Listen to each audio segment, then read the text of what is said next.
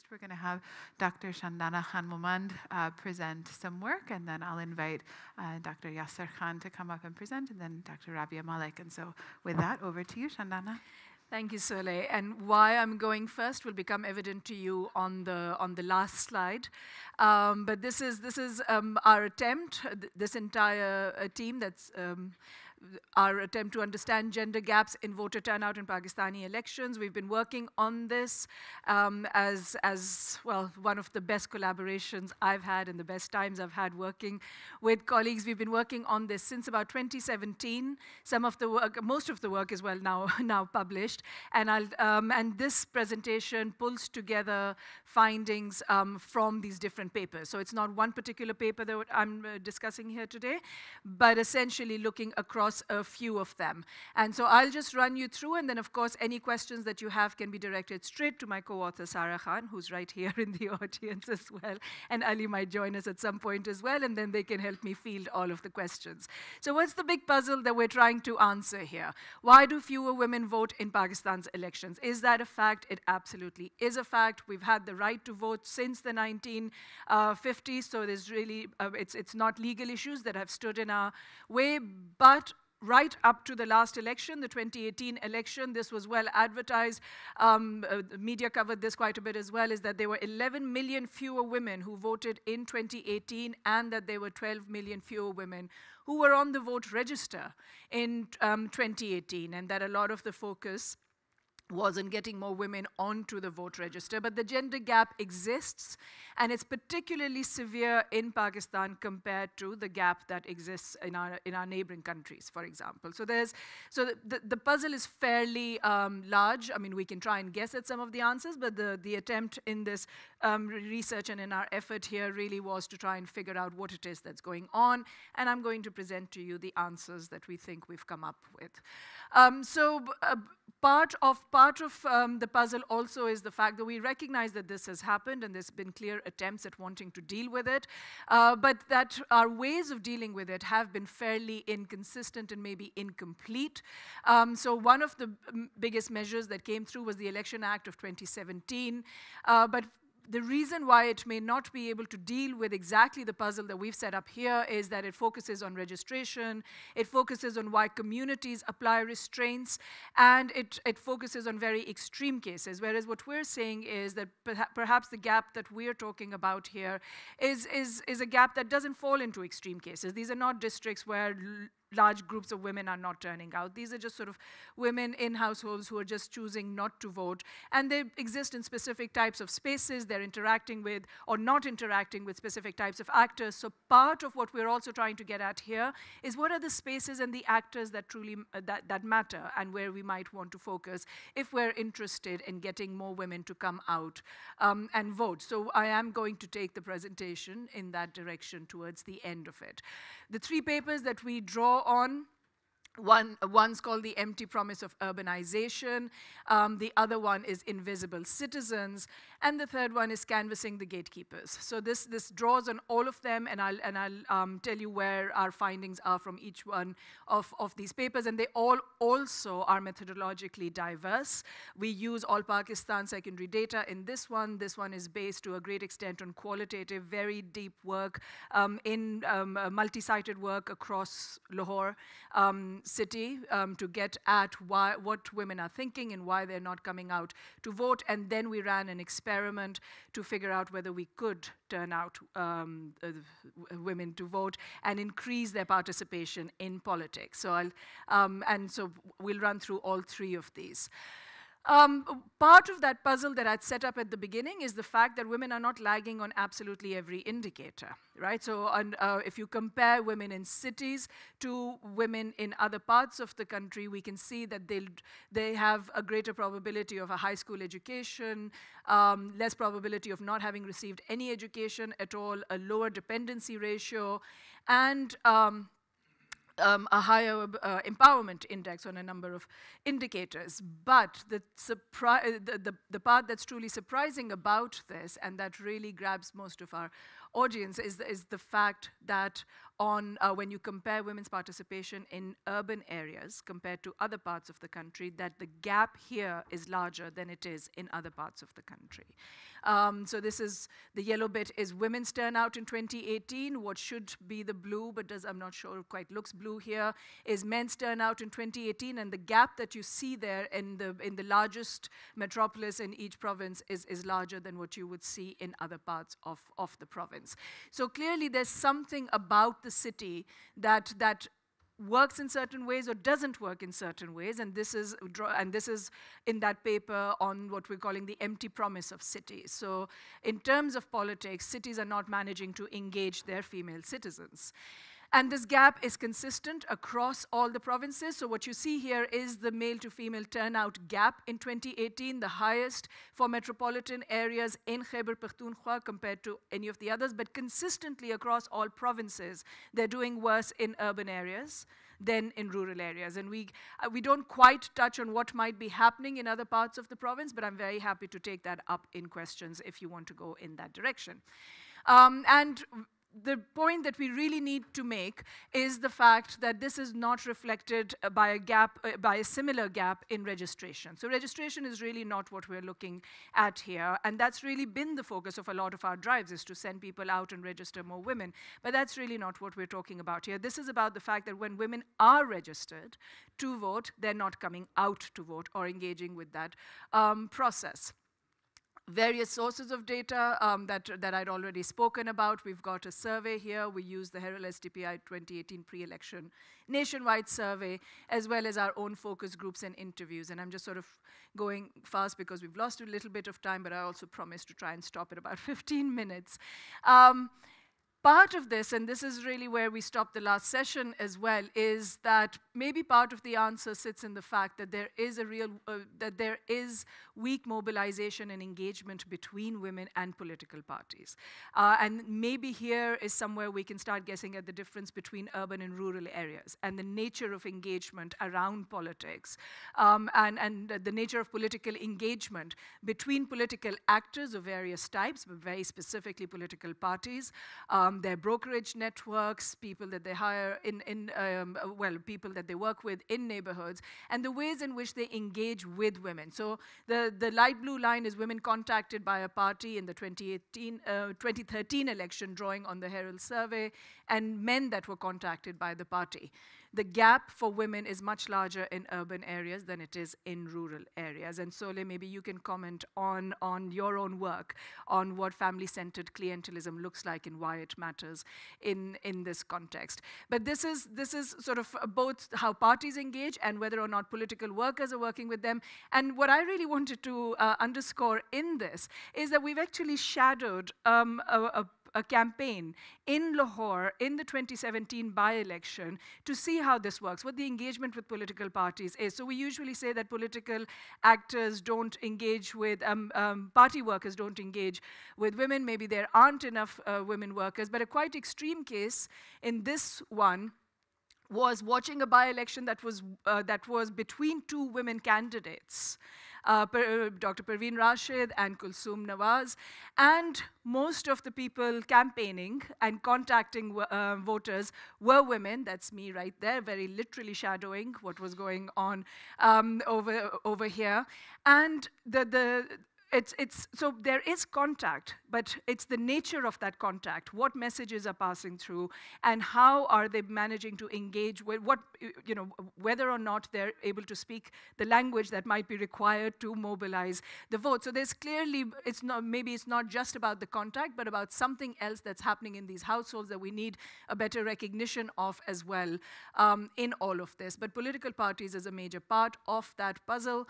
It leads essentially to what we're calling in that second paper that I listed at the beginning is the invisibility of women as political citizens in this country. And this is something that came through very strongly in our work. Women, in our focus group discussions, women regularly referred to themselves as being invisible to the state and to political actors. So this graph here shows you as the dark blue line, women who think the Union Council chairperson does not know them, and the councillor that does not know them. And there's there's a real gap in that engagement, even at the local level. So this was at a time when local governments did exist and were active to some extent in these neighborhoods, and a real gender gap that we're able to see there. So it's a constant focus on what the gender gap looks like. And this also then starts to get us to understand that this space may be very heavily mediated by men. So if that's where the contact is happening, that's possibly also where a lot of the decision making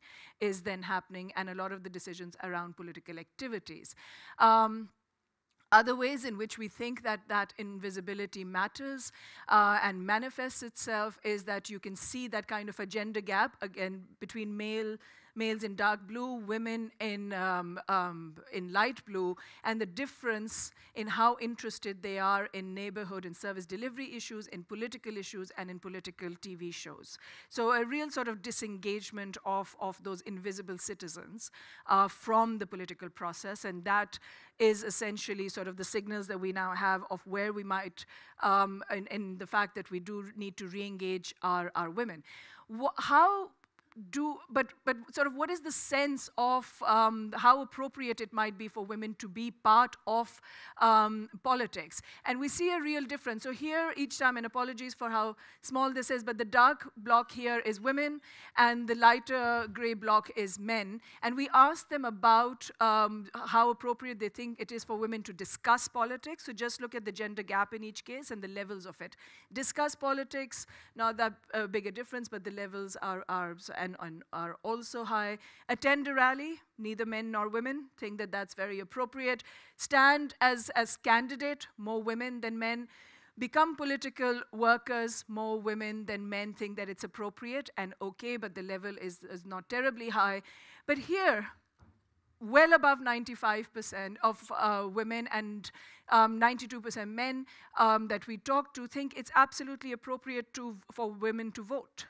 Right? So the constraint that we see in them not coming out is not because there's any kind of a social norm that's attached to that being an inappropriate political activity, even though the other areas may well be considered more inappropriate. But there is a really interesting gender gap to note in attitudes in each one of these cases. But voting, I mean, that's the really main thing that you need to hold on to right now for the next just 2 or 3 minutes, is that gap does not exist in voting. But so we think that we know that the political space is mediated by men, but we also have evidence within our own survey then of there being other kinds of gatekeeping, right? So now more and more we're getting to understand that there aren't really sort of huge constraints on women's voting, maybe and yet we see those huge numbers, and trying to look now inside the household on what might be happening here, and we realize that there's gatekeeping in other spaces as well that affects women. So 60% of surveyed adult women need permission to leave the house. There is motorbike ownership, but women don't have access to that. So 92% of households own a motorbike, but clearly, as we possibly understand, whether it's a motorbike or a car, the ownership is not usually with women. And a number of other areas that we checked on where we realized that there may be gatekeeping that's happening. So what we now know, I mean, just a very quick summary slide of everything that's gone before I move to the experiment here, is that there is a large gender gap that's fairly exacerbated in urban areas, that is mirrored by a gap in mobilization and political knowledge, that the household and the community, there is a general consensus on voting, and that is not where the issue is, and that there is a sense that there is gatekeeping, that it exists inside households, and that the efforts that we've had, whether it's from NGOs, the Election Commission, or legal instruments that we've had, that it's that it hasn't been able to make a difference, that's not where our answers lie. So what we did in this case was that we partnered with Aurat Foundation and South Asia Partnership Pakistan to run a voter mobilization campaign in 2,500 households in Lahore. And we randomized households to receive one of 4 different types of treatments. The first group is that they receive no visit at all. A second group is that a female mobilizer mobilizer visited and spoke just with women in the household. The third group is that a male mobilizer visited and spoke just with men in the household. And the fourth treatment is that there were 2 separate visits by a man and a woman, a mobilizer and speaking to men and women in the same household. And it's the difference across these that we want to see in terms of what we're interested in, i.e. do more women then come out to vote. This was pre-2018, and we're looking at results of voting in the 2018 election. How do we measure that? We turned up in the 2 days after the vote had happened to check for whether they had the indelible ink mark on their fingers or not. This is largely because of concerns around over-reporting of whether you did vote or not. So we had to rush through this exercise in the first 2 days after that, because our qualitative work had also signaled to us that it washes off very quickly, and it washes off quicker for women than for men because of household chores. So you have to show up fairly quickly if that's the measure that you're going to use of the outcome. What we did in these households was a combination of things. We made sure that they realized that this was a non-partisan exercise. We had a letter from the Election Commission who supported this exercise, so we had that letter with us. We made a 5-minute video that talks about accountability relationships. If we'd had more time, maybe it would have been nice to have seen that. An information leaflet as well as a mock ballot exercise. So it's not the type of message that varies across households. It's really who receives the message inside each household. And the final slide then is just showing you the result. So no effect for women working with women in households and delivering the message only to women. A 5% increase in women's turnout in the 2018 election when we worked with men, only men in the household, and an 8% increase. So given that initial difference of about a 9% gap, this is quite a major result of working both with men and women in these households. We think that this creates a framework, and this is why I'm going first, is because we want to know where the following papers think they might sit on this framework. And our framework essentially suggests that there's 2 conditions that might hold to what kind of an impact we can expect from a short-term intervention. And when can we shift norms on issues such as women coming out to vote. And those 2 conditions are whether the attitudes and norms around the political activity are permissive or restrictive. And as you'll recall, we'd said voting was generally considered, fell into the permissive group, and that was true for both men and women. And the second condition that we think that holds is whether or not you require men's permission to engage, whether there's gatekeeping or not. And so ours falls into this space. The activity is constrained by gatekeeping from the way we understand it. Engaging men is necessary, and we were able to see short-term change that came from this intervention. If the activity had not required men's permission, then clearly this is not the sort of intervention you'd require. But if the attitudes were restrictive, then maybe we need to think about different kinds of interventions, and then this is maybe not the space that you want to operate in. So it would be really, I'm going to stop there, but it would be really nice to see if this framework works for the others that are going to speak after this today. Thank you.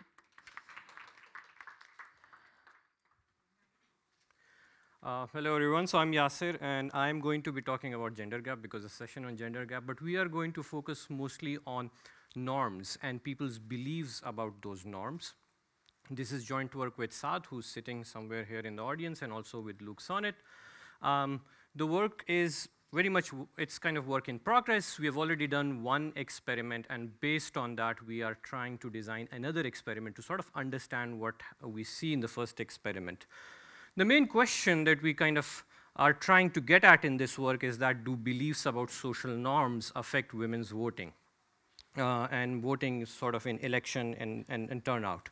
Why is it important that we focus on social norms? Just to give, I'm sure we all sort of kind of agree that social norms affect our behavior when we are out in the society, but just to sort of still drive the point, social norms act as a barrier, especially for women participating in activities relative to men. So social norms are a significant barrier when it comes to participation in labor force, in labor markets, also in civic activities as well.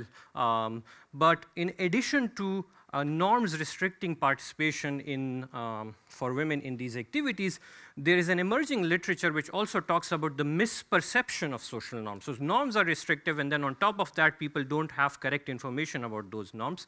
And that adds to this gender gap that we talk about in labor force participation, in political participation, and all. So in this project, what we essentially want to ask in the very first experiment is there misperception regarding whether women are allowed to sort of vote in elections?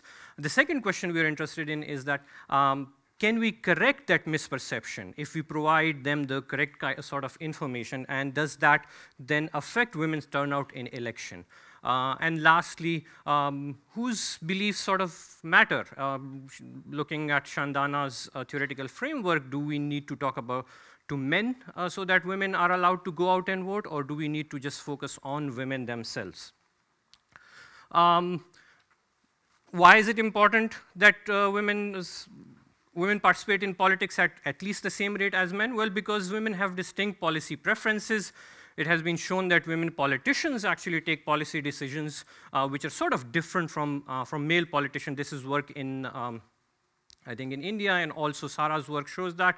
Also, women voters have different preferences. So it's kind of very important that we bridge that gap to make sure that whatever policy decisions that we take, that the economic growth that we want, the development policies that we enact, sort of reflect what women of the society are thinking. So just to sort of set the stage for where we are working in KP. We are working specifically in Peshawar district, and KP, as you can see, this is data from FAFEN for 2018 elections. The blue bar here shows the turnout sort of for men, and the orange one shows for women. And there's a large gap. Actually, KP has the sort of largest gap when we break this turnout data by gender. To address this gender gap, a lot of work has been done in Pakistan, and like this is probably not exhaustive, but just to the two main sort of papers that have come out recently is by people sitting in this room, basically, which shows that mobilization helps. If you go and try to get more women to turn out in elections, it does help, and more women do turn out in elections. But if we look at one thing that we sort of should take away from this is that this work is mostly focused on Punjab and Sindh. What we really want to do is focus on the area where the gap is largest, which is KP. So for that, we do this study in Peshawar. Now, Peshawar is a metro area, and as Shandana pointed out, metro areas have huge gender gaps. Peshawar is particularly bad because when you look at female voter turnout in the most recent national elections, which was in 2018, women turn out at almost half the rate that of men, which is at least surprising for many of us, especially even for those who live in Peshawar, that there is such a huge gender gap. So in Peshawar, we focus not on urban areas. We work in villages because it's kind of easy to sort of work there and understand the dynamics there better. We work in about 37 villages around Peshawar. This is kind of the map. Most of them are clustered towards the, I would say, northwest side of Peshawar, but we also have a few villages on the southern side as well. So in this study, what we do is that we first want to understand people's beliefs about whether women should vote or not. And for that, we send male and female enumerators to those villages. The male enumerators talk to men, the female enumerators talk to women, and we collect some information from them. It's important that in these 37 communities, we sort of do a census of beliefs, but it's not exactly a census because we only talk to the male heads of the household and female heads of the household. So for every household, we talk to the woman who's responsible for the social relationships of that household, and with man who's responsible for the social relationships of that household. And we ask them their own beliefs about women's right to sort of discuss politics in public gatherings, their right to vote in elections, and their right to run for political office. But we also then ask them about their beliefs about norms. And we do that in a very specific way. Norms, how to measure norms is a kind of a concept which is still sort of evolving in at least in economics literature. So that's why it's important to understand. We ask them in a very specific way about norms. We ask them, out of 10 women in your village, how many do you think support each of these? And then we ask them, out of 10 men in your village, how many of them support each of these according to your beliefs? And our measure of misperception is that we aggregate everyone's responses to these questions and then compare with their responses to this question. So aggregate beliefs kind of gives us some information about what the social norms in this community are, and this tells us about people's beliefs about those social norms. And we find that there is basically mismatch. There's huge misperception about what everyone else in the community believes. So I'm going to show you some descriptive data of this misperception. The first is what women think and what others in the community think about their beliefs. So the first order belief is basically the respondents' own answers. And when we ask women, do you think women should publicly discuss politics, 82% of them say yes. If they have the right to vote, 84% say yes. If they are able to run for office, 83% say yes. These numbers are slightly smaller than what Shandana showed you, but still 80% plus, which is pretty good. But when we ask other women to basically tell us what they believe other women in the community sort of think about these three parameters, we see that the number goes down. Other women think, so women think that other women in the community, about 63% of them support that women should discuss politics. About 69% of them think that they have a right to vote, and about 64% think that they should be able to run for office. We also ask men what they think of other women in the community, and men's beliefs about other women are then again sort of like a lot more pessimistic. Similarly, we ask men what they think and then ask others what they believe about men's beliefs. So this is, we ask the respondents, 75% of men think that women should be able to discuss politics publicly. 93% of them say that women have the right to vote, and 85% of them say that women should be able to run for office. But others, so if we ask women what they think about men's beliefs, they think about only 58% think that men support women publicly discussing politics, 64% think that men support that women have a right to vote, and 57%. Again, as you can see that the beliefs about others are a lot more pessimistic.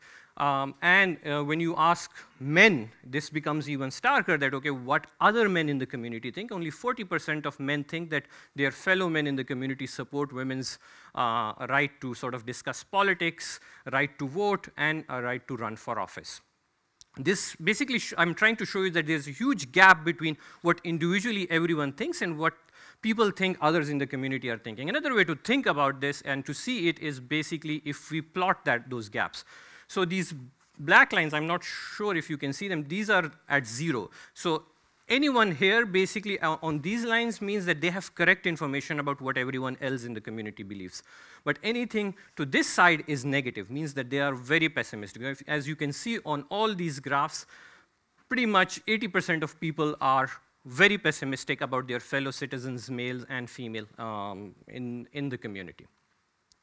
So what do we do? Armed with this information, and we got excited. We were like, okay, this is misperception, and this basically seems to be an information constraint that we can probably solve by going back to those people and telling them that, hey, we interviewed everyone, and it turns out that everyone is a lot more supportive of women's right to vote. We focus particularly on voting than you think. So we basically went back to those communities. The communities have about 4,474 households.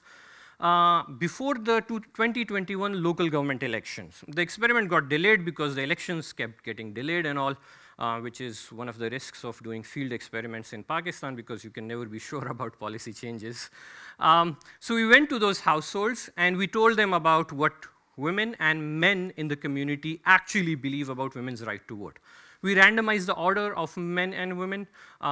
We also sort of kind of provide them correct information, true information. So we don't, and the idea is that if you provide them true information, it may help them update their beliefs, and it may then result in women turning out at a higher rate. Importantly, we randomize who from the household receives this correct information, whether men, women, or both. And of course, we have a control group where we go and survey them, but we don't give them this information. And in the, basically, we have sort of three sort of outcomes. One is where we want to see whether they update their beliefs. Second, we want to see whether women voted, and this is done through, again, rapid survey looking at indelible ink mark. And then third, we want to see whether they want to signal socially that they support women's right to vote. This is going to help us understand sort of the mechanisms behind what I'm going to show you, or at least we hoped for. Oh, insufficient data. Okay, I was just trying to show you the picture of how we disseminated the information. So let me describe it. We actually went with sort of cutouts of cartoons, and we tried to explain to them that, hey, these are 10 cutouts. We asked you how many of women supported women's right to vote. So we turn off like those cutouts, and we deliver that information through sort of visual aids. But anyway, let me show you what happens to their beliefs based on this information we provided them. So reassuringly, one thing I should clarify, we could have asked their beliefs the same way as we asked the question. Now, tell us how many women do you think support women's right to vote? But we thought that could be, they could just tell us whatever correct information we gave them. So in order to sort of avoid that kind of situation, we asked them to predict female turnout in the upcoming elections. And the idea was that is kind of linked to their beliefs about women voting. And if we see an update based on that, then that should sort of proxy for updation of beliefs. And we find that basically our information did help. So relative to the pure control households where we did not give this information, there's about 2 percentage points more optimistic that women are going to turn out in elections. And this is only for women. So we also see this for households where we treated women alone and all with men. There's no effect on men because this is done at the time of survey. So they haven't had a chance to talk to each other and update. So this is very encouraging. Now, next we want to see what happens to the actual turnout in elections. And that's where the sad or pessimistic part comes in. The treatment had no effect on women turning out and voting on the day of election. If anything, it has a negative sign. It seems to have not done what we expected the treatment to do. But when we break down the data, again, the sad or the worrying result sort of becomes more prominent. For households where we treated women only, there is a negative but non-significant effect. When we treat men only, they don't really discuss anything with women of the household. So they take this information, they throw it away somewhere, and nothing happens. This is basically almost zero. You cannot distinguish from the control.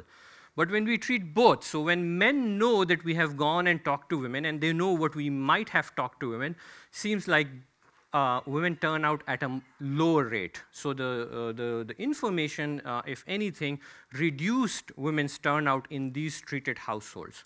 Now we are, of course, want to understand why did it happen. So one explanation, which every economist likes to say, well, the very first time you show them this result is, oh, it's basically free riding. You tell people that other people support women's right to vote, and that means they think, oh, I don't need to then go and take the costly action of voting because others are voting.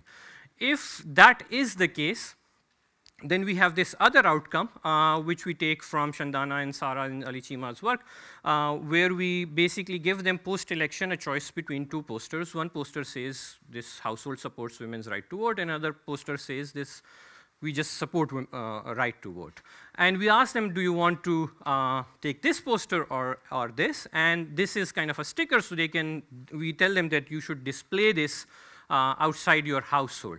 And the idea is that if people are free riding, if the result is driven by free riding, we shouldn't really see difference in terms of who chooses this poster, because they should, there is no reason for them not to signal, because they are supporting women's right to vote. That's what they told us in the baseline.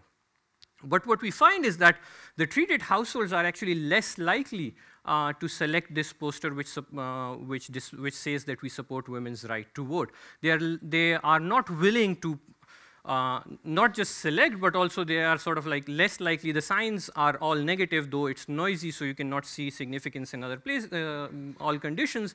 But they're also less likely to select, and less conditional on selection, they're also less likely to sort of display that poster outside the household, which tells us that probably the free riding explanation is not the one which is operative. So what is happening then? So this summer, I spent quite a lot of time going to communities and talking to people, trying to understand what is that might have happened, which got us this negative result. And we got two broad classes of explanation. One is that men asked women on the day of election not to go out and vote. And why that might have happened, first explanation we got was that basically when, due to the involvement of NGOs, so the enumerators that we sent were part of an NGO, it kind of primed men to be concerned about their honor. That I thought that people in their community are going to question their honor if the women went out and voted after the NGO activity. The other one that we found, which I think is very interesting, is that men got concerned that since we were talking about women's right, haq of voting, they were worried that women will try and basically exercise their agency and vote according to their own wishes. And that is something men don't like. They want to send out women for voting, but they want the women to vote according to the wishes of the man. And since we were talking about women's right and all that, they were concerned that basically women are going to exercise their agency. The third explanation we got was that, okay, the women were probably, if there's no pressure from men, women were probably falsifying their preferences because they were concerned about a small minority, but a powerful minority may sanction them if they went out and vote as a result of this campaign. So this is the next experiment that we have designed, which is going to go into the field soon, and I will hope that if you have any feedback or any advice for us, it will be most welcome. We are first going to ask men in a survey whether they were concerned about their honor, just generally, whether they are concerned about their honor because of involvement of NGO, whether they are concerned about their neighbors sort of questioning their honor in a survey form. Then we are also going to do an experiment with them in which we will randomly inform them that we are going to ask women to make a decision about donating to organization of a political activity. And we'll randomize whether we tell them that that political activity may include their political opponents versus no discussion of political opponents. The idea is that if men are patriarchal in a strategic sense, that they want to control women only if they think that women are going to support their political opponents, then we should see some action in this experiment. And lastly, we also want to get at women falsifying their preferences. So we have in a survey, we asked them a number of questions which sort of can be clubbed into this one line where we asked them if they are willing to support the organization of this political activity. And then we asked them that if we want to publicly acknowledge people who supported us in the organization of this activity, would you want your name to be included in that public acknowledgement, just to see whether the possibility that their name will become public makes them less likely to support this activity. And I'm sorry I didn't add a thank you slide to it, but this is the end. Thank you so much. And now I'd like to invite Dr. Rabia Malik for the final paper. Hi, everyone. Good morning, I think, still. Thank you all so much for being here. Thank you especially to the organizers, and it's always a pleasure to be back at LUMS. But also, as Shandana and Yasir were presenting, like, this is probably the most cohesive panel I've been on in my life, which is really, really exciting. And I was thinking about how this paper, sort of speaks to what both of you are doing, and that's something we will continue thinking about. Really excited today to also present some work in progress, which is joint work with Andy Harris on, of course, gender and turnout in Pakistan. And the broad question that motivates this project is how gender segregation at the polling station might affect political participation and why. So we're thinking also about norms, and we're thinking about some of these constraints that women face, but we're particularly interested here in election administration choices and how that might also influence women's likelihood of turning out to vote. And I don't think I really need to convince anyone here that women's turnout is something that we should be concerned about or something that we want to study, but the motivation comes from this broad observation that we all know that women's voter turnout, despite improvements, remains low in many, many developing countries. And we also know increasingly that election administration choices help to shape political participation. So things like how far someone's polling station is, how hard or easy it is to get there. And one of these election administration choices that about a dozen or so countries have tried out in some way or another in the past couple of decades is having gender segregated polling stations. So stations where only men or only women can turn out and vote. And what we're interested in is, it's quite intuitive why such stations are introduced, and especially in socially conservative countries like Pakistan, it tends to make it easier for women to turn out to vote. That might be because they feel safer, it might be because their families feel safer. In focus groups, a lot of women talked about feeling like they wouldn't be harassed as much. And the UN also talks about things like having separate stations can also maybe help women exert independent vote choices more freely, even if they're voting at separate polling booths in combined stations, there still might be more influence of the family, how the head of household wants women to vote, and having these segregated stations can help in that way as well. And though there's some work now, recently, that looks at this, which we're also drawing on, what the effects are of these kinds of policies, and especially why we have these effects, or the mechanisms for what the effects are something that we think that we still don't have a very clear understanding about, and that's what motivates this particular project. So what we're doing is we're using two different types of data from Pakistan to look at both parts of this question. We start off by looking at observational data that my colleagues also spoke about in different ways, using the 2018 election data to establish a baseline kind of finding about whether gender segregation at the polling station has an effect at all on women's turnout versus combined stations where both men and women can go to the same station and then vote in separate booths.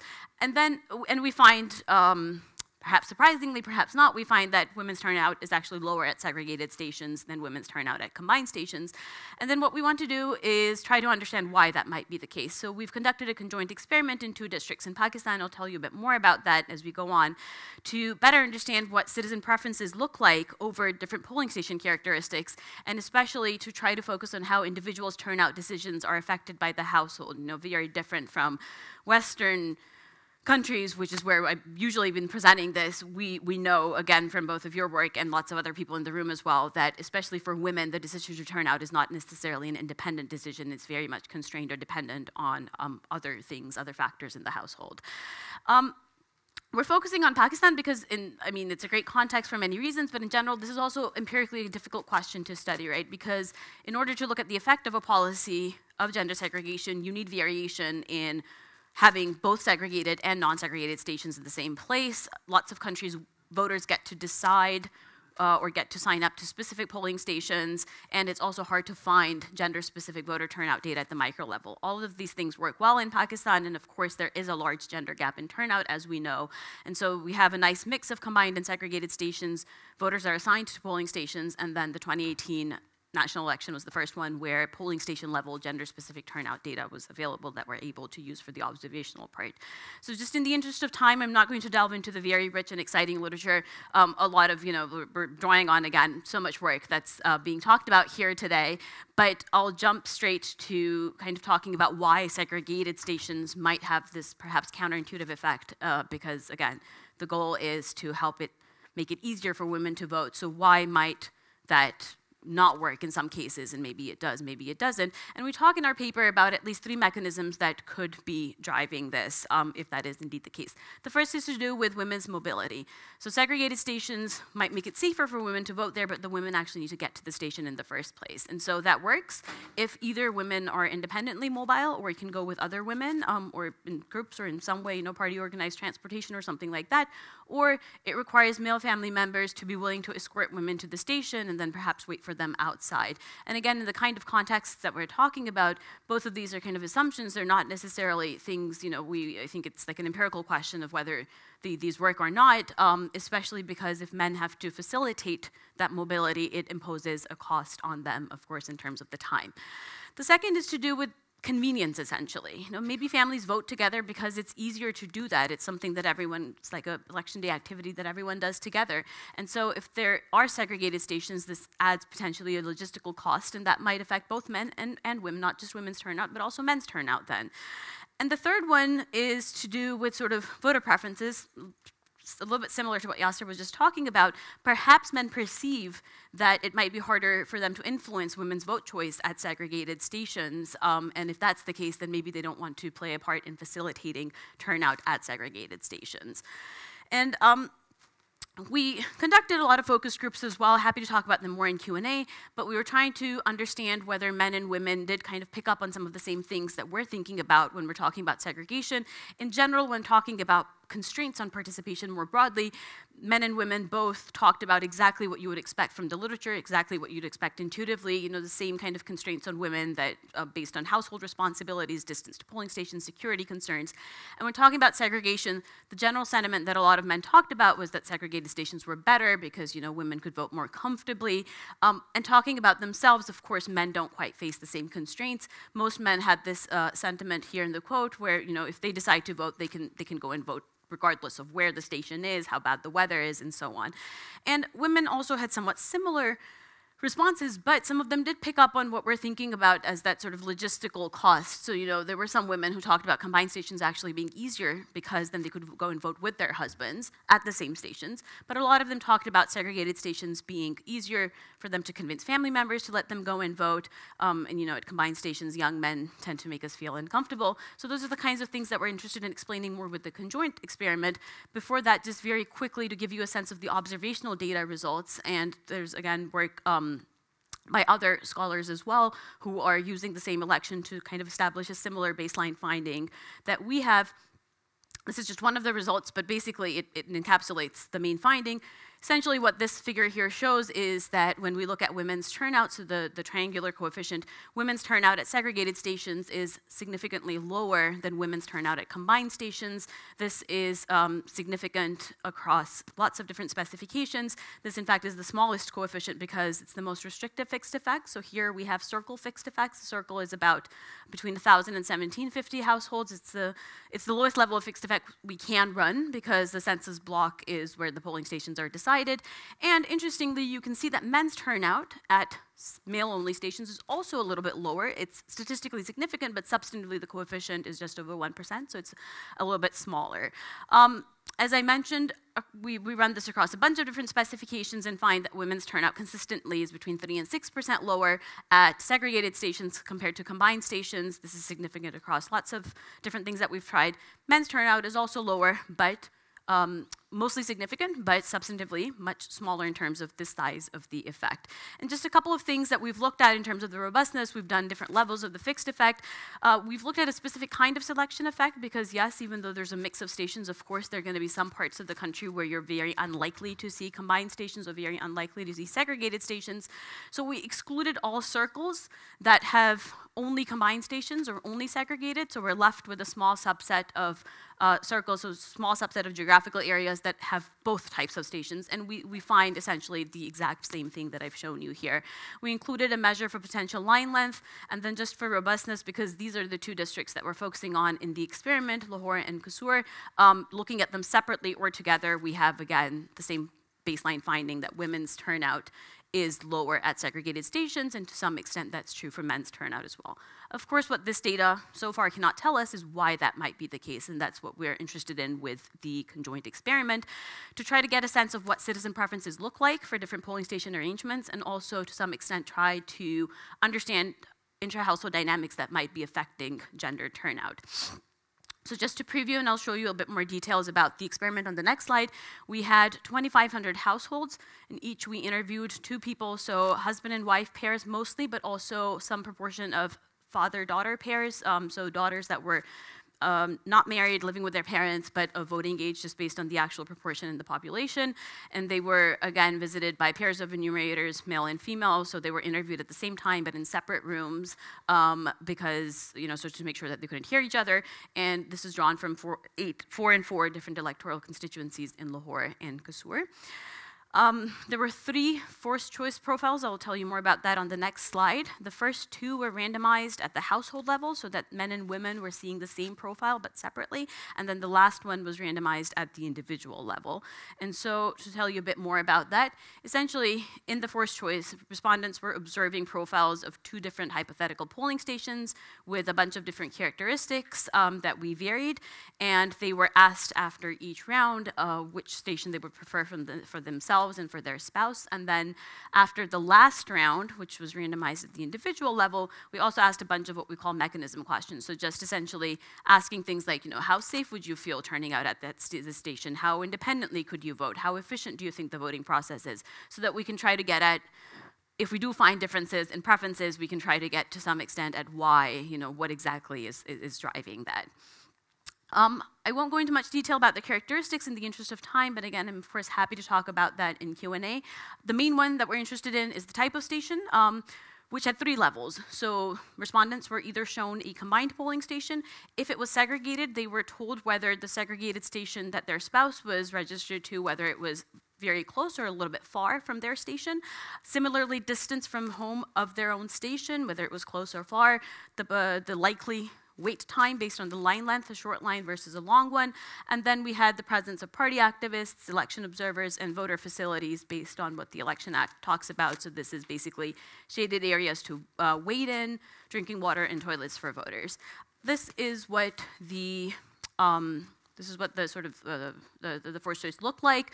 This is where I usually say, I'm sorry, I know nobody can read this. Here, most people can actually read what's going on here, but this is just to give you a quick sense of, we had very simple illustrations and a little bit of text because we're dealing with a semi-literate population. And in our focus groups, we did a bunch of rounds to kind of make sure that everyone was perceiving the illustrations in the way that we wanted them to. So what do we find? Lots of things, but I'm going to try to highlight a couple of the things that we think are most interesting, and in that interest, time-wise. I'm going to start directly with the gender subgroups. I know there's a lot going on here, so let me just try to walk you through what's really interesting. Here, the left panel, we have all our female respondents. Middle panel, we have male respondents, and then the third panel is just the difference between them. And of course, we have the 6 different characteristics and the levels. So for each characteristic, there's a baseline level, and then we're comparing to look at the average marginal component effect. And if you run your eye kind of down the figure, the first thing that strikes you is that, well, men and women tend to have similar preferences across most of these characteristics. There's only one where they have significantly different preferences, and that's right down here, which is the type of station. So starting at the left panel, essentially the baseline that we're comparing against is segregated stations near one another. So compared to that, women in our sample disfavor segregated stations far from one another and are indifferent between segregated near and combined stations. If we look at men in the middle panel, again, compared to segregated stations near one another, men also disfavor segregated stations far from one another, but they have a preference for combined stations. And that difference is large enough that the difference between men and women's response on this dimension is statistically significant. The only other one that comes close is the Q length, which is these blue sort of coefficients here. Both men and women disfavor long lines over short, fairly intuitive, but you can kind of see from the coefficient sizes that women have sort of a stronger preference, so to speak, and this difference is marginally significant. And if we look at the marginal means for the same kind of thing, again, it's the same 2 characteristics where women have a smaller tolerance for long lines than men, and men have a much stronger preference for combined stations. Now, we thought this was interesting, perhaps a little bit surprising, but so far we're only looking at men versus women in the sample. We haven't considered the fact that some people are in the same household and some aren't. So our thinking was, well, maybe men and women in general are different, but if we talk to men and women in the same household, then they will have the same preference. And so that's what we look at next, which is the household level disagreement, and we're looking at the marginal means here. Again, it's the same two characteristics that stand out. So when men and women in the household disagree over, so if they have the same preference, that's, it's coded such that if they have a different preference, and if the man has, man prefers a station, then that sort of shows up on this side, and women have it shows up on this side, and we find the same two things. Even within households, when they disagree, men tend to have a higher tolerance for long wait times, which is perhaps, again, intuitive. Women much prefer shorter lines. And then, once again here, men have a strong preference for combined stations, whereas women prefer segregated stations. And so the last thing that I'll talk about for the last couple of minutes is we're still working on trying to figure out why that might be the case, because our main thinking is, okay, so men's preference for combined stations is perhaps what we see reflected in the observational data, but why might that be the case? And again, we're drawing on some of the excellent work here. I'm going to draw on it more after today's presentations because I've heard a little bit more about what everyone is working on. But we go back to the mechanisms that I talked about earlier, and we're still sort of, this is the work in progress. This is very much the work in progress part, but we think we have a couple of things that are kind of interesting.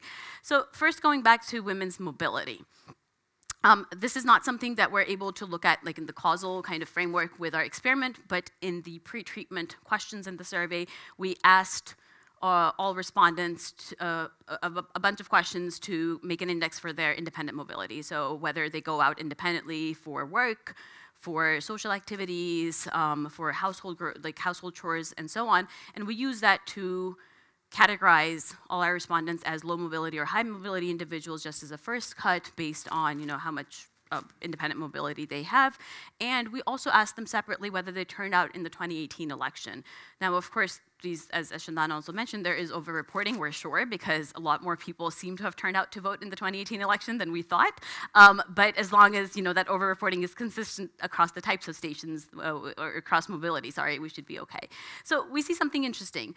Comparing low versus high mobility men, there is a difference in their self-reported turnout, but it's relatively small, about 7%. For women, however, there's a much larger and much more significant difference where there's about a 20% self-reported turnout difference between low mobility versus high mobility women. So it definitely seems to be the case, unsurprisingly, that women who are not independently mobile in general turn out to vote less. And this goes back to thinking about the cost of facilitating women's turnout for men. And so we thought, okay, if it is really just about mobility, perhaps you can incentivize men to facilitate that by providing either some transportation or providing some kind of financial incentive for them to have women turn out. So we had a small last randomization in the forced choice before the last round of the forced choice, where 70% respondents were not given an EQ. 15% respondents were told that parties were planning to organize transportation for women, so if it's just about women getting there, then that might help. And 15% were told that the head of household would perhaps get a monetary reward if the entire household turned out to vote. And we find something interesting. Women's preferences from these two treatments compared to the control, there's absolutely no difference in their preference over station type. For men, the party organization does not affect their preferences either. However, if they are given the monetary treatment, it attenuates their preference for combined stations such that they basically become indifferent between combined stations and near segregated stations, which we thought was interesting.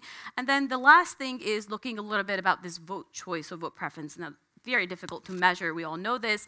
We're going back again to some of the descriptive part of the survey before the treatments and looking at two things.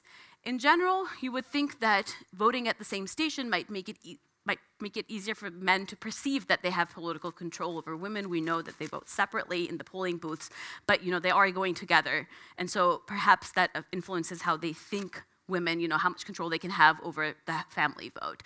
And so you would expect this to be more salient when men and women in the same household are politically different. And so we asked respondents to evaluate the current government at the time, their performance on various issues, and we used that to calculate what we call the political difference between couples.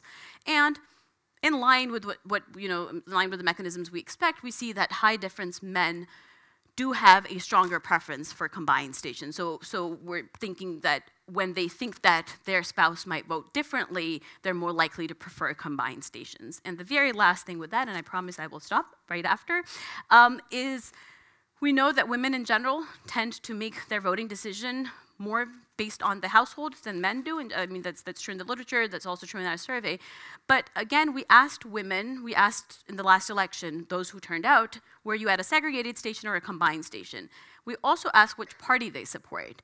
Women tend to usually support the same party as their spouses, but women who were registered to segregated stations in 2018 were significantly less likely to say that they supported the same party as the spouse. I was a little bit surprised. This is the last thing I ran, but I thought it's really interesting. There's a 10% difference, and it's very significant. And we think, again, it's not a smoking gun, but it kind of points in the same direction of this vote choice or vote preference control that we're talking about. To conclude very, very quickly, we're still kind of thinking about these questions, but it does definitely seem to be the case that men and women vary in the kinds of characteristics that they're responsive to. Men seem to have a much stronger preference for combined stations. Women tend to be much more indifferent towards the type of station. And this preference for men is even stronger when they are in what we call high political difference households, but can become weaker when they're incentivized to maximize household turnout. And maybe that's what's, again, reflected in the observational results, and we're still kind of working on the mechanisms, but there does seem to be evidence that's consistent with the kinds of mechanisms that we've been thinking about. I will stop here. Thank you all so much for your time. And so, as you've probably all now seen, this is a wonderful set of papers that teaches a lot about gender and politics, and that focuses our attention on inclusion and equality within the framework of the pathways to development that we've all been thinking about. And as has already been mentioned, these papers go incredibly well together, and what they do is they really draw our focus to the role of norms, and particularly the role of men in shaping and constraining women's political behavior. And so in the first presentation, we learned from Shandana that targeting men with information can loosen the constraints on women's political participation. We learned from Yasir that there are some limits to this, and that sometimes information can backfire, though still, even in that case, we see that it is men who matter, and that men who control women's behavior. And then Rabia showed us the role of institutions in also shaping political behavior, and particularly the incentives and the costs that men and women face. But yet again, it's men's preferences that seem to dominate actual outcomes around participation. And so together, these studies seem to definitively show us that men are the gatekeepers of women's political behavior. And importantly, I think they provide us a theoretical framework to think about that men are motivated in constraining women's political behavior by their own costs and perceived benefits to what women's action means. And the costs that we've learned about are social costs, the costs that they're expecting from violating some norm, the sort of physical costs of transportation and navigating all of this, but also their perceived benefits. If they think women are going to vote differently from themselves, they have more incentive to constrain and to restrict women's behavior. And so I think there's one really big question that this raises for me that I'd like to pose to the panelists, but also to the audience as a whole, which is, given this information, this is a conference about pathways to development. What are our pathways to inclusion?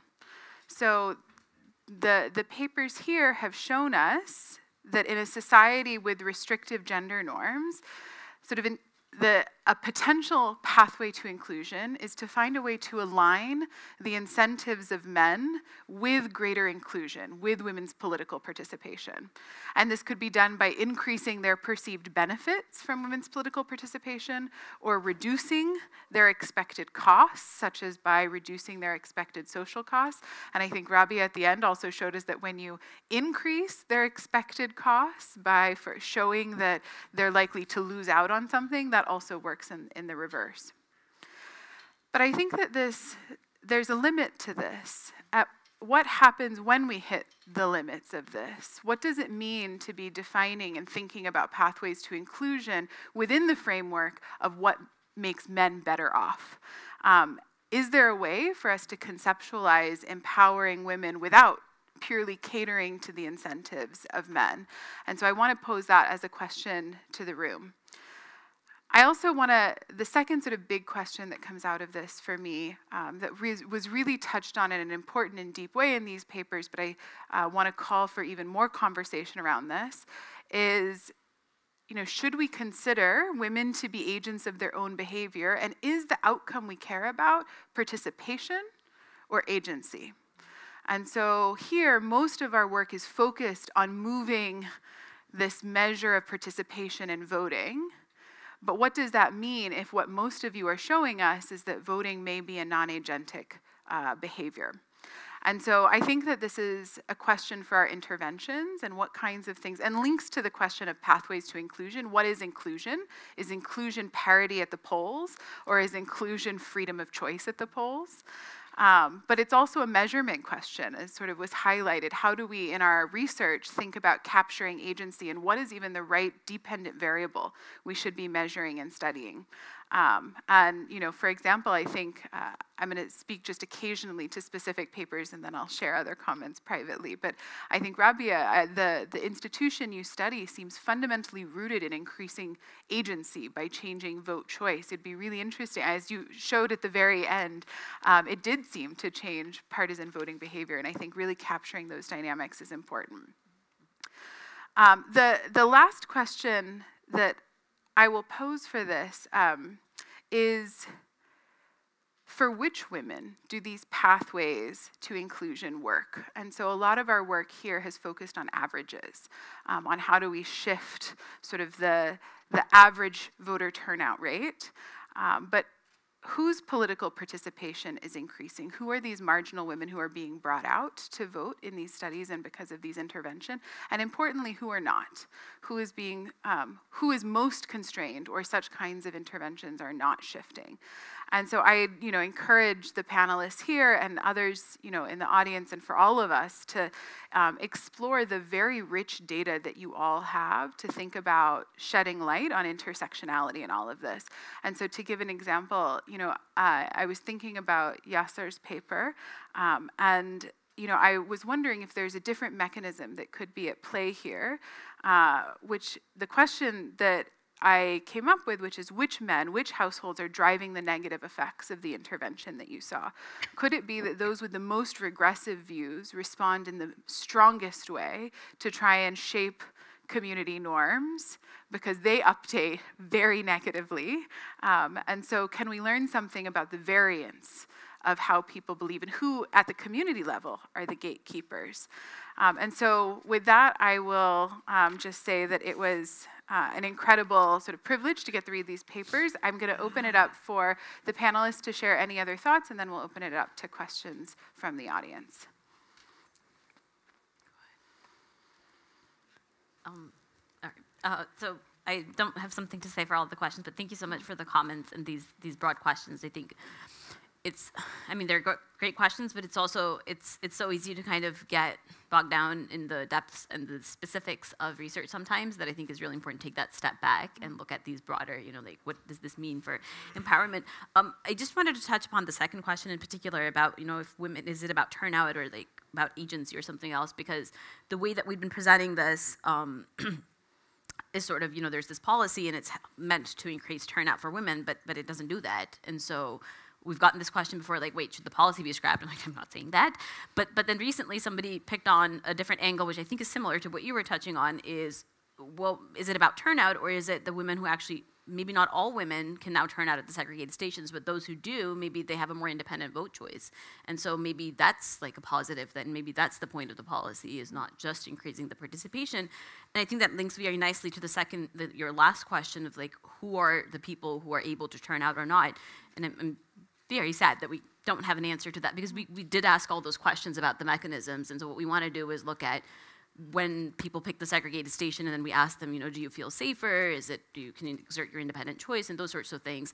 Do they actually pick up on those things? Because then that would lend a little bit more credence to this possible mechanism that the agency increases. And so I'm glad that's something that we will be able to answer. I don't have an answer yet, but I hope that yes. But I really like this idea of thinking, because I was very negative sort of in terms of, wait, the turnout doesn't actually increase, so what are we even doing here? But it's nice to think about this from the other angles. Thank you. I thank you very much for basically synthesizing everything and raising these very important questions. And also thank you very much, Shandana, for giving that framework in the very first presentation. I'll take a stab at the first question, which is, given that the information isn't working, what's kind of the pathways to inclusion? I don't want to say something that's not very palatable, but let me just, I guess, say it. So one of the things that I've sort of started realizing, and after talking to people, and I'm saying this in the context of a very restrictive sort of environment where we did our experiment, which is a very restrictive environment. So it may not be applicable to rest of the country, but I think, at least to the context where I worked, it's very much, I think, probably the path ahead is to probably aim for the second best option. So the first best option is we basically try to bridge the gender gap in turnout, try to bridge the gender gap in exercising agency. Women should be allowed to exercise their agency in whatever decisions that they are making. But if we take that approach, then we really risk not really creating a pathway to inclusion for women in those contexts. Because as we see, there is a risk that there is going to be a blowback. And so we have to be probably cognizant of that. And I hope that the next part of my experiment sort of sheds light on this and trying to identify what other second best options we have towards inclusion when we think of a very restrictive or conservative society, or society that has, which probably overall not very conservative, but has very restrictive norms when it comes to women's participation in politics. Regarding your specific question, that's something we're still exploring, what other mechanisms may be at play. It didn't matter how pessimistic you were at the baseline for the effects, which is very surprising for us. It does matter if you were pessimistic, but like the degree of your pessimism at baseline didn't exactly matter. It also didn't matter something which I didn't show, but from the descriptive results, we also, the goal of the experiment was, our initial hypothesis, or at least expectation, was going to increase turnout, and this belief updating will probably happen in social networks. So we have very rich social network data, and we were hoping that maybe based on whether women who are at the center of the society rather than periphery of the society, maybe we can see something there, and the women who are center of society are probably more empowered. Unfortunately, that's also not the case. That's why I think probably in the context of very restrictive, very conservative societies, we'll probably have to aim for the second best options. Yeah, and that change comes from wherever we can find it. But what really struck me about this is the extent to which gatekeeping is alive and well, even inside the polling station. So I was just wondering about what the mechanism is through which it works inside the station at the time of voting, and that's a really interesting part of yours. But I really liked what you said, Sole, about the fact of focusing on agency as a dependent variable as well, and what sort of work we might be able to do in that area, and at which point do we move beyond all of these restrictions and constraints to see where we're able to build women's agency. And we don't, I don't think, unless our co-authors want to step in here, I don't think we have a direct answer to that yet, but there's other work that we're doing where we're trying to focus specifically on this, because the answers really have to come from the level of organizing, of mobilization, and of involving political parties in that. So I didn't get into the details of the sort of mobilization that we saw in the field, but it's very much focused on asking for the man at the door when you turn up, scolding women for not having an ID card, sort of, lots of shaming practices into why are you not coming out to vote, and this really is your responsibility rather than a right. So a lot of sort of the ways that we send those messages, but much longer protracted organizational work and mobilizational work that's required. But just also to say that we've looked at a lot of the stuff that comes from households, right? The constraints that comes from households. But what I really liked about your work, Yasir, is that you're looking at the constraints that emanate from society, which really ends up binding them. But we heard yesterday about constraints that come from markets. And of course, we've been talking constantly about the constraints that come from states because they don't have that supportive network. And we're looking at a little bit of this, of the severe backlash that women face across all of these spaces. And just to sort of stop on a positive note is the fact that we notice that women face the backlash, but women's groups do actually re-strategize in the face of that backlash to find a way of continuing. So instead of it ending there, there is a re-strategizing that does happen when you face that backlash and figuring out where your allies are and what kind of organization and mobilization and collective action is required in that moment. So maybe next year's conference we'll be able to bring you that paper because it's very much a work in progress right now. I could ask a million more questions, but I would like to turn it to all of you. We can open for some questions and maybe we'll collect a few. So how about we start here and then we can go.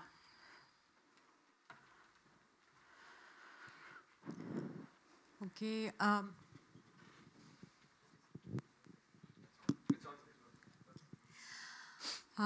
Just reflecting on what I heard about gender and labor markets, and then today gender and politics, I think there is a very common theme running across the research that is being presented on Pakistan relating the decision-making patterns of women. And I think this is a very important takeaway for me,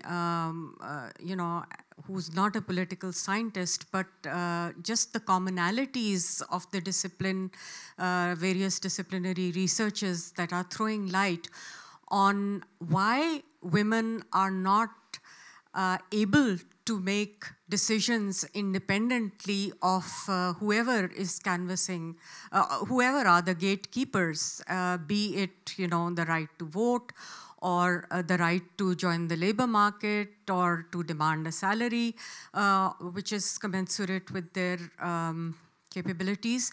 So now, how does this lead you to asking the questions regarding modalities of political engagement with women in terms of evoking this consciousness about what they should get out of the democratic process? Because I think sometimes we get too engrossed in trying to invoke the right to vote as to where is it leading to. For men, maybe it's a more clearer pathway that, they expect some outcomes from the person who's asking for the right to vote. But what are the women? What is the women's ask?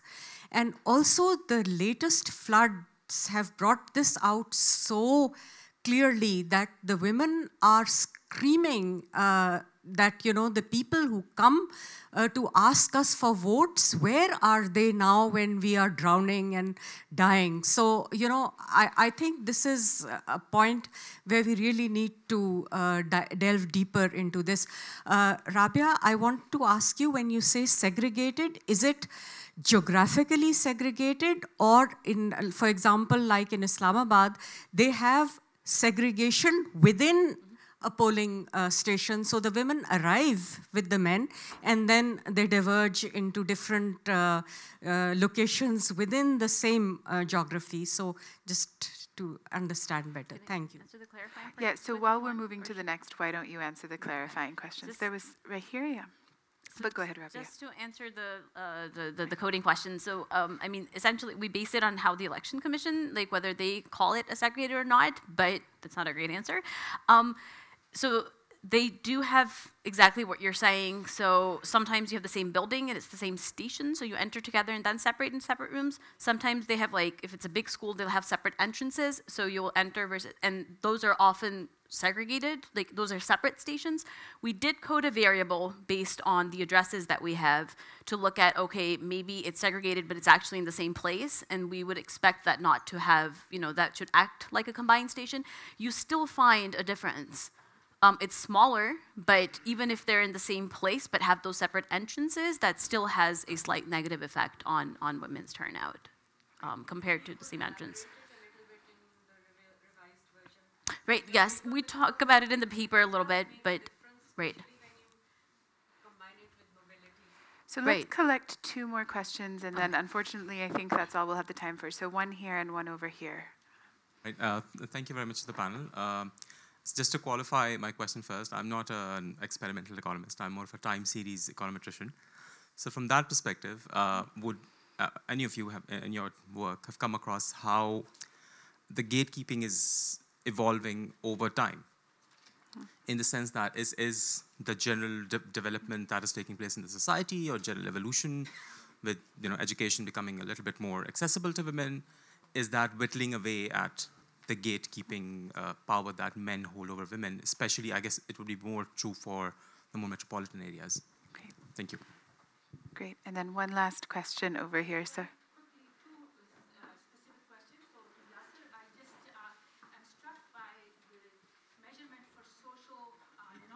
Wouldn't it be actually a better instrument to say what others think? Because I think there's a sort of almost a philosophical question here in terms of individual behavior. Does individual behavior in Pakistan really, is your behavior versus what you think is the social norm, so you're going to behave according to what the community thinks. So I think that there's a sort of a methodological issue there. A second methodological issue in terms of your context is the larger poisoned water in which you're operating, which is, when it came to me very clearly when you talked about that sticker to be put, कि भी औरतों को भी होना चाहिए हक. This is, isn't it somewhat TPP territory that we're talking about, or interest, some impact of the Tehreek-e-Taliban, or just overall sort of a highly politicized, verging on danger, if you publicly sort of give this notion that you are, for women's right or something. So just that context, like, how do you, the larger context. The other, just last thing, I'm struck by the lack of class here. I'm not, maybe it is there in your, Pacific papers, but in terms of thinking about gender and intersectionality you talked about, but, are we separating out education, urban? One just last thing. So the thing for all of you to really observe, anecdotal evidence, there is a larger gap emerging in terms of women, larger women supporters for PTI during this last 3-4 months than some, separating from their male. So that would be an interesting, in terms of agency, to really explore for next election. Okay, thank you. We have just a couple minutes, so I will feel free to answer whichever of the questions moves you, and but I'll give each panelist one final word. I'll answer these 2 questions. When we ask them about what others in the community think, when we give them a number of 10, that's what we are trying to get at. Like, we are trying to get at their perception of what social norms are, and we need to restrict it to sort of 10 to make it sort of easy for them to understand what the question is about, not to take wild guesses, but so that it's all comparable across. Regarding a question on whether it's a TTP territory or not, I would say that we should separate out some of the cultural nuances of areas from the emergence of terrorist groups in certain areas. Just because an area is culturally conservative doesn't mean it's a TTP territory. They are usually the people who have suffered at the hands of TTP, and I want to give credit to women in those areas. They still go out and vote. They're still campaigning that's being done by women canvassers. There are still women candidates running for some elections, very few, a lot fewer than what we would want, but they're still there. But they all live in a cultural context, and they all have to take decisions in those cultural contexts, and that's something we as researchers, I think we need to sort of like take that into account and try to, whatever we want to do to improve the gender gap, to make sure that the goals that we set for ourselves are sort of not completely incongruent with those cultural contexts. Rabia, do you have any? Almost out of time, and I already answered a couple of things, so Shandana, go ahead. Just very quickly on a few things, but just finishing very, very quickly. Modality of political engagement, I completely agree, and especially in terms of representing. I mean, Sarah's work has looked at this for a while now, is that if they're in, and our own sense of why invisibility matters, as if you're not going to know what they want, you're certainly not going to have those in your policy agendas, and who's making decisions for whom, and how do you know what they want. So clearly, it all rests on that, and that's the sort of engagement that I'd already spoken about, is that we're not getting in that process, and certainly need to push for that. And the more that we can involve political parties and look at all of this, that would be absolutely fantastic. And I think, I mean, that's, I don't, gatekeeping over time, and we haven't sort of, longitudinally looked at that, but clearly a lot of the changes that we're seeing have happened where women have gained, but this is not the space in which they've gained. But to what extent that shifts, there's a little bit of evidence that I have for that from rural areas, is that it shifts repeated elections and predictable elections shifts the logic of politics and of organization. And so a lot of distortion, as Leonard was talking about earlier, comes from the lack of predictability of an election and the way in which people engage then politically with those actors, and that repeated interaction really matters between voters and political parties. Yeah. Okay, great. Well, let's give one last round of applause to the panelists for a wonderful session. Okay, thank you all.